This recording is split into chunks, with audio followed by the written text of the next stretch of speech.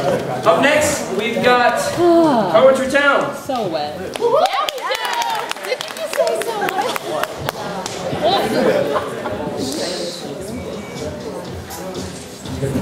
Work, EJ. Junior!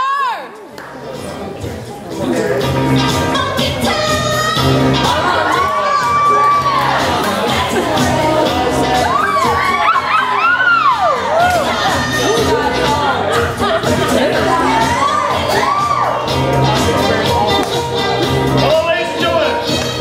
I'm George. I am here at Guerrilla Jr. Yeah, you We're are. going to perform a poetry for you folks this evening. Eric, if you would like to begin. Short disclaimer for this first one. This is based off of two real stories that happened to me, just for the person it's about, just respect for her. Also, if you ever wonder why I'm single, this poem kind of spells it out for you. Love you, Eric. Spoons. The girl from downstairs gives smoldering glances, intrinsic devouring irises that say you can melt my panties. Jezebel temptress looking for a nightcap. I gave her a nice slap and called her mommy. She broke down in tears. How could I be so insensitive? She was a 4'11" mulatto with hazel green eyes, crooked teeth and a Cherokee smile. She went to college for free. She shared with me her tale of laws with no orders and wolves with malignant dicks. See, her biological father raped and beat her. He cracked the pelvis and left a jellied plate in her temple, a fractured psyche and a fragility labored with confusion. She went bonkers, got transferred to an asylum up in Yonkers. She just kept yelling, "Wolfgang, kill them all!" This straitjacket clashes with my eyes. And then she escaped. And she dedicated her entire life to filling in that void with love after love. I mean, this woman tweaked and shook with the thought of a lover's look, a hand holding her as if she could break. Alabama shakes when she gets the shivers, I quiver. Because suitor after suitor, she became a shooter to the cardiovascular. She didn't just want the tissues for evidence, she wanted all of you. So I told her, girl, I will give you everything tonight. But I forgot that I was sick of love songs, so I just gave her the runaround.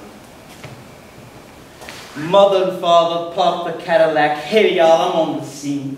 Hip-hop and rock was the drive as I gained confidence and pride in my writing because it's striking up a passion. I fashion a tale around an end because I'm playing the point. In the process, it's drowned in swoon moon, revealing my solo dolo tendencies that I mask in 1,000 faces. My heart beats at a pace hard as mercy. I have no Lamborghini, but bitches are still thirsty. I went on and on and on, and she had me. And all of a sudden, she shut me up with a kiss. She shot out my lips and started to rip off my skin. She felt so hot, I started to melt, and the rest peeled away like cheap paint. I started choking like LeBron versus Dallas Final Four, finally sure this was it, the end. And afterwards, she said, "Do you feel this? I mean, do you feel this?" I said, "Nah." I feel something. That's new. Then she noticed I was acting strange, so I called that bitch perspicacity. She got mad at me because she thought I forgot her name, but I did.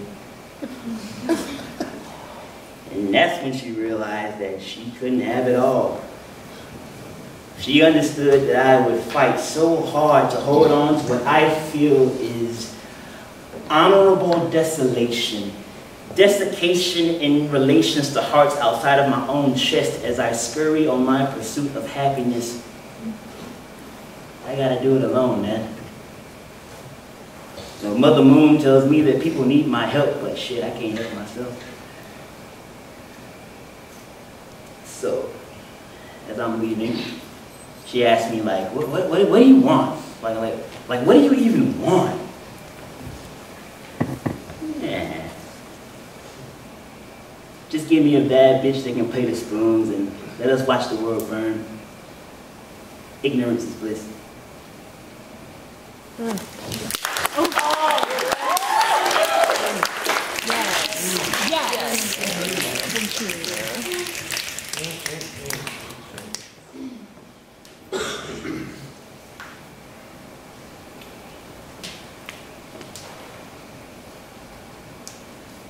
I bit you and you crunched like gravel in a rain pipe on a swirl road.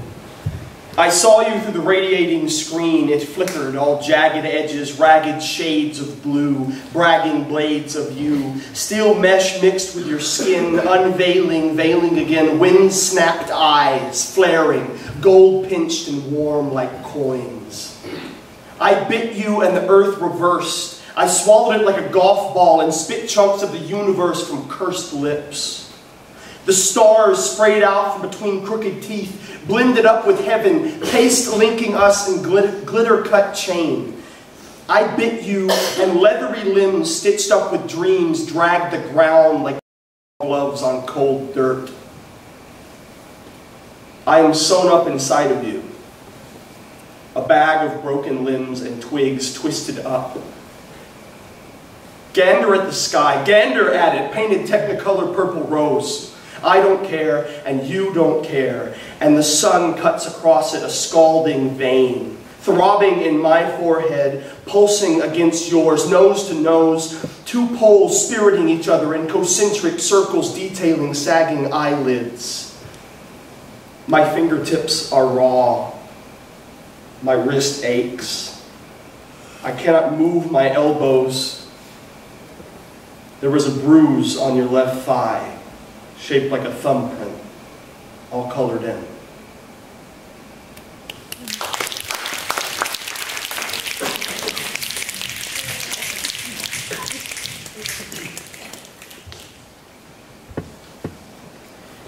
Voyeur.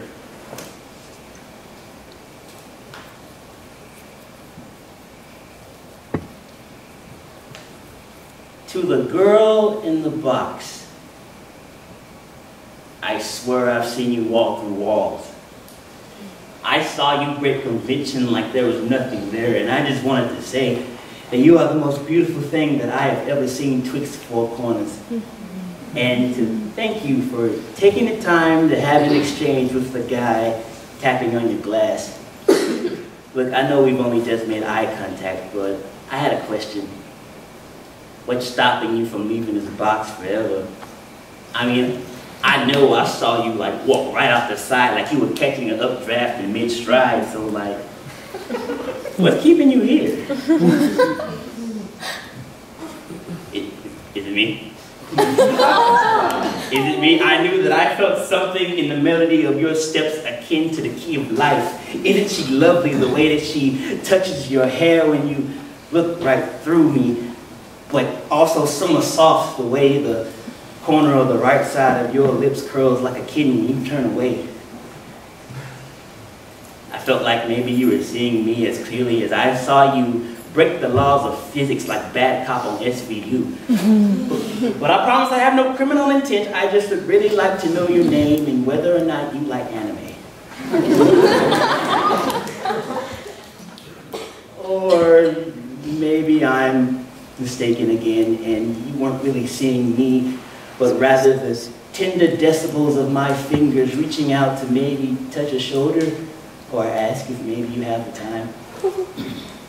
I've lost track of mine because it feels like I've been waiting forever for someone to welcome me back to humanity. I've been moonlighting on Mars, slowly losing my sanity, watching the universe pass me by. But perhaps I found a reason to land again.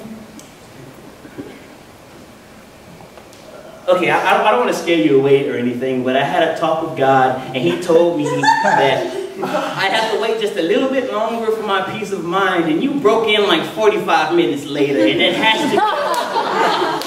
that just has to be a sign that it's okay to believe in faith again, that lending myself to the phenomena that is my idea of you means that it is safe again, to let my heart make a decision that is free of the others that left me trying to love things that didn't know the meaning of the word, and me without a dictionary. This silence is so loud it's leaving contusions.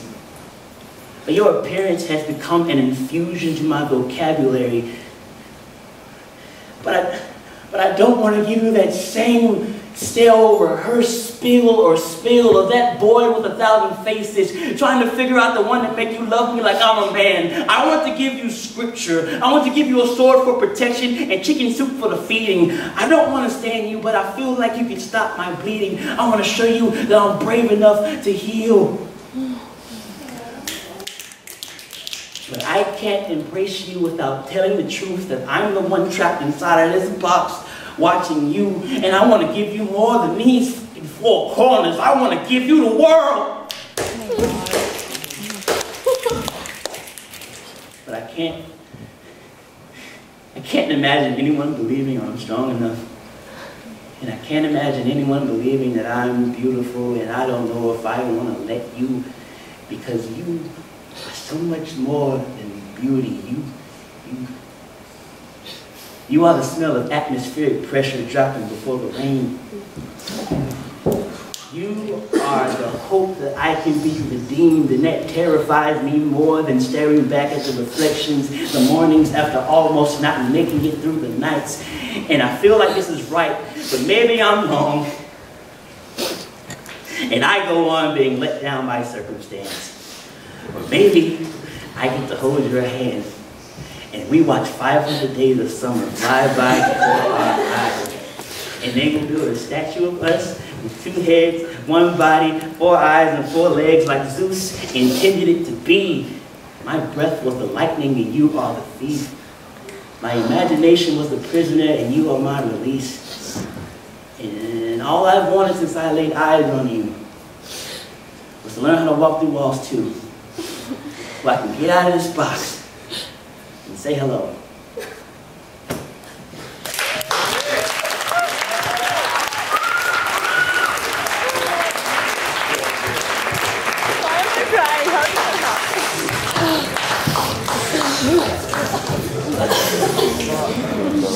Well,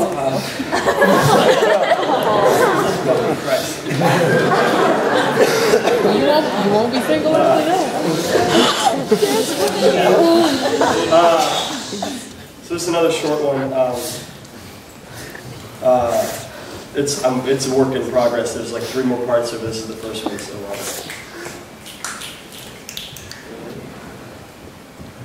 I want to lie down on a dirty rug and have brown sneakers rub my cheeks, drape shoelaces.